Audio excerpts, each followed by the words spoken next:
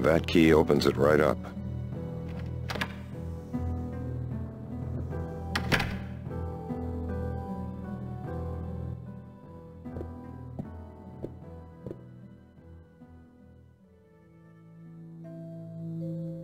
Freddy's tired, Dad.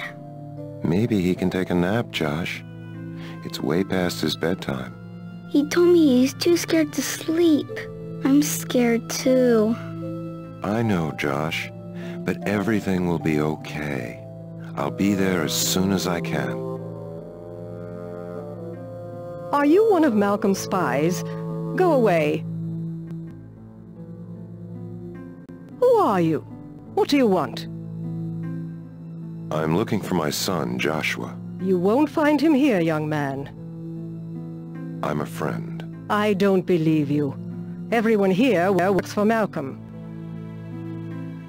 He is an evil man. Very clever. That's just what one of his spies would say. What can I do to convince you? Very well.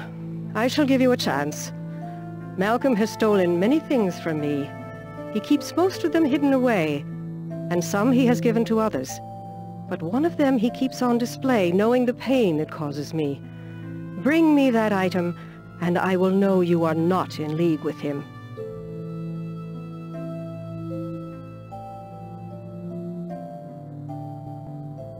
It's black lacquer on walnut. Quite attractive, but it shows every speck of dust. They were given to me by my mother.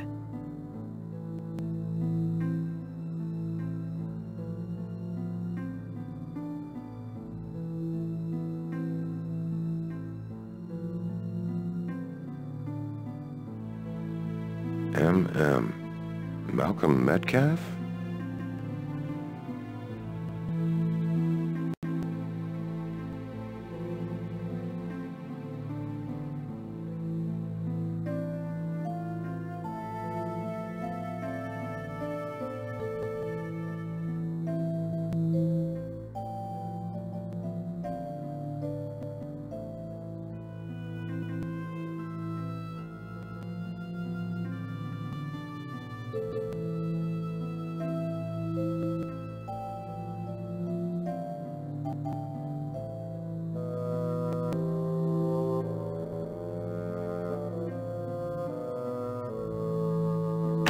This locket was the gift of an unknown admirer to Miss Martin.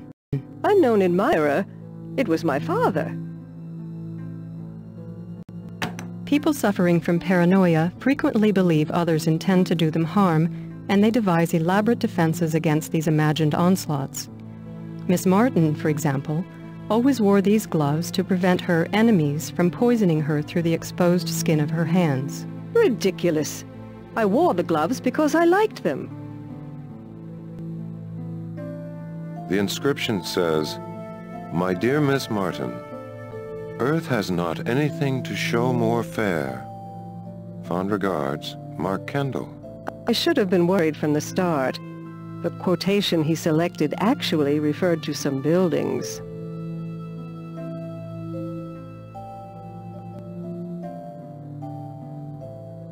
Do you want it back? I refuse to discuss that until you prove you are my ally by bringing me the other item we discussed. How will I know when I've found it? It's a secret. The item has special markings, but I won't tell you what they are.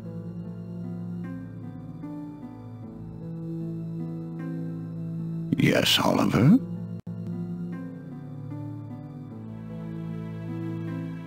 Why would you do that? You are being unusually obtuse, Oliver. You should know the answer to that by now. What did you do to her? She is a classic paranoid schizophrenic. She suspects all authority figures of plotting against her. Her fears are groundless. Why did you allow these bizarre treatments? You know so little of my work. You are hardly in a position to criticize. Nevertheless, I will tell you that we had one of the highest cure rates in the country.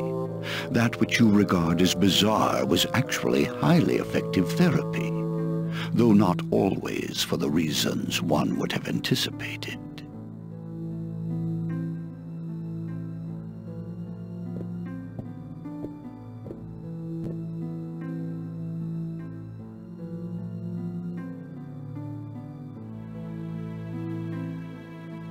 It's a Giuliano original. It's from the 1929 Paris exhibit.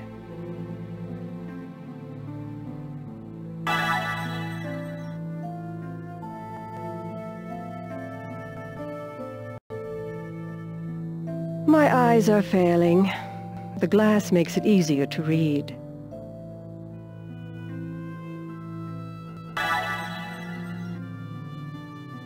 The inscription reads, Meryl, this should keep you up a few nights. Love, Wendy. A gift from my sister. Her sense of humor can only be described as macabre.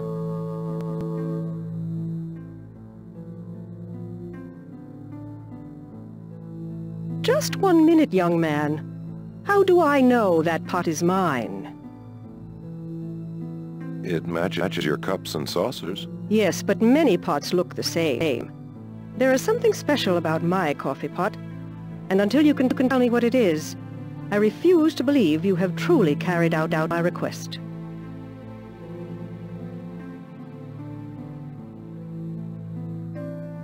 Nothing in there.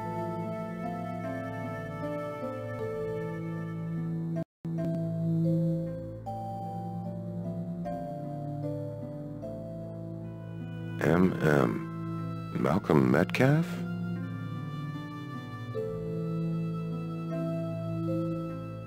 Dickens. I find him wonderfully soporific. I love Poe. He's so mysterious.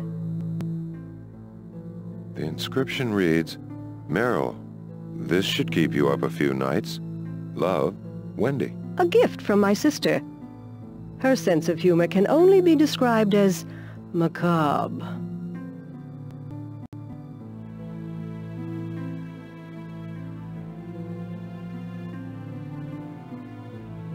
It's Florentine leather.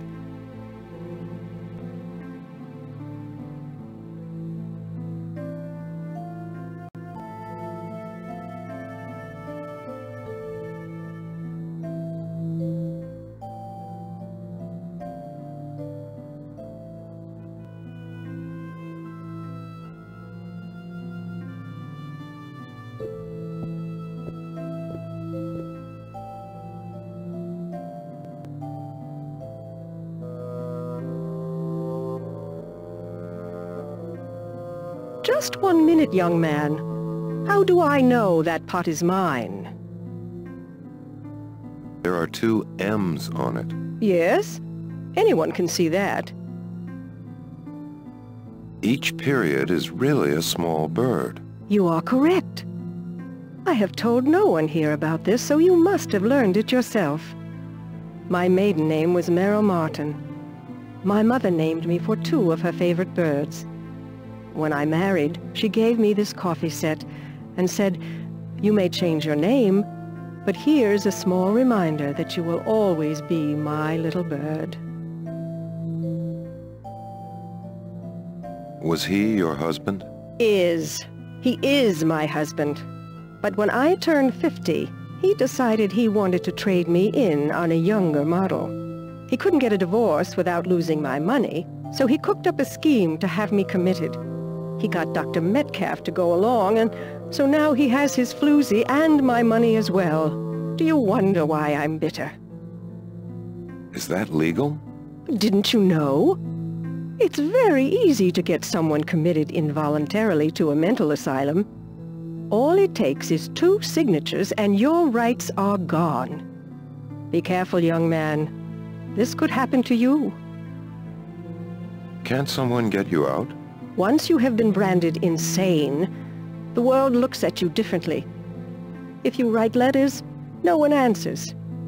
If you make telephone calls, no one listens. Admit it. Even you aren't sure whether or not to believe me. Do you remember the ECT treatments? Oh, how could anyone forget? They would take you down to the basement and open the door with a key that looked as if it could unlock the Bastille. Then they shoved a piece of rubber in your mouth and attached some wires to your head. The orderlies would hold you down. Then the shock would come, like a white hot steel bar behind your eyes. 10 dentists drilling on exposed nerves couldn't cause this much pain. Do you know anything about a secret room? I have some information that may help you, but first I want you to help me. You've proven adept at recovering items that Malcolm has stolen from me. I would like you to recover the item that means more to me than anything else. It is a locket. It's hanging from the circuit board. I doubt that Malcolm would leave something so precious lying about in such a manner. Where do you think Malcolm hid the locket? There is a wall safe in Malcolm's office, behind the picture of his wife. There was a trick to opening it. He would press a certain spot on the frame. It would make a peculiar, hollow sound, and then the picture would swing open. I believe the locket is in there.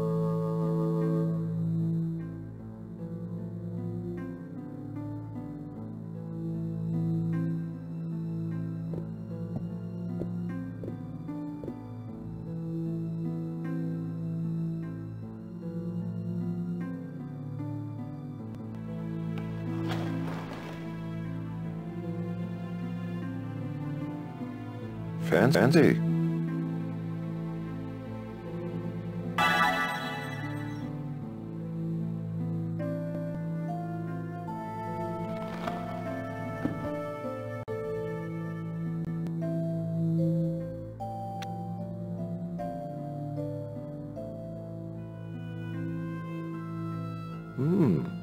Pretty handy for seeing if someone's sneaking up behind you.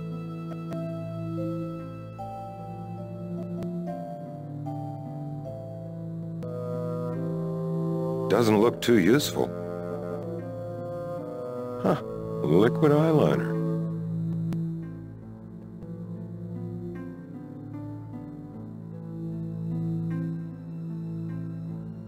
Fancy.